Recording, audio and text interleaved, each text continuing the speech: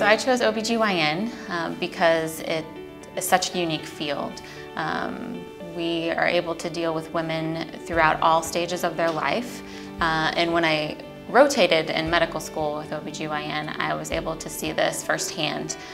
Working with the doctors and the nurses, I felt very much at home, and especially with the patients.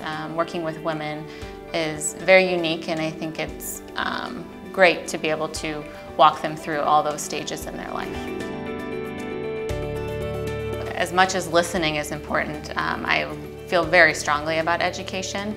I do a lot of it in the community as well as with my patients because I feel it is so important.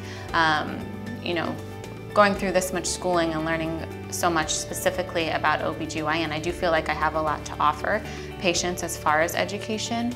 And for me, being able to empower patients with knowledge of their own medical conditions or just their own, bodies and the way they work, I think is extremely important and probably the most important thing that I can do for my patients.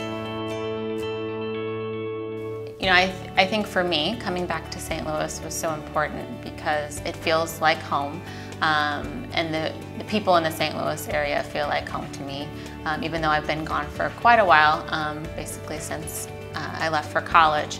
I've experienced a lot of other cultures and areas of the United States, and I feel the most at home in St. Louis and with the people of St. Louis.